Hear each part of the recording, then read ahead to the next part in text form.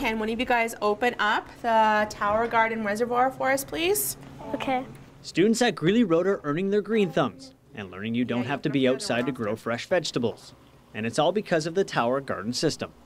The students in grade 4 and VIP have been planting seedlings into our little mini greenhouse. And thanks to the generosity of our parent council, we now have 2 tower gardens behind us that we have transferred these seedlings in, and they're now growing into full-out vegetables.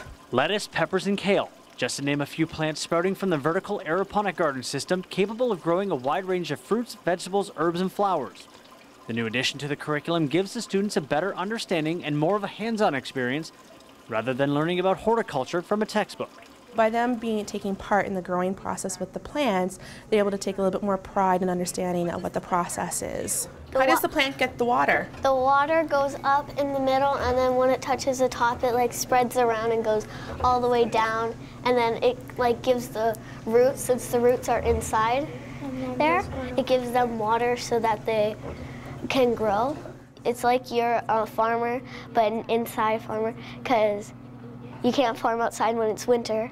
So we're like farmers, and we farmed inside, and we give it water every once in a while, and we still use the extras in there because if one of our plants die, or if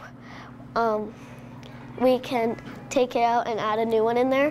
Does it taste nice and fresh? Mm-hmm. Yeah. And because Greely Road is part of the Apple School's Healthy Eating Initiative, one objective of the project is to provide the rest of the school with a healthy treat.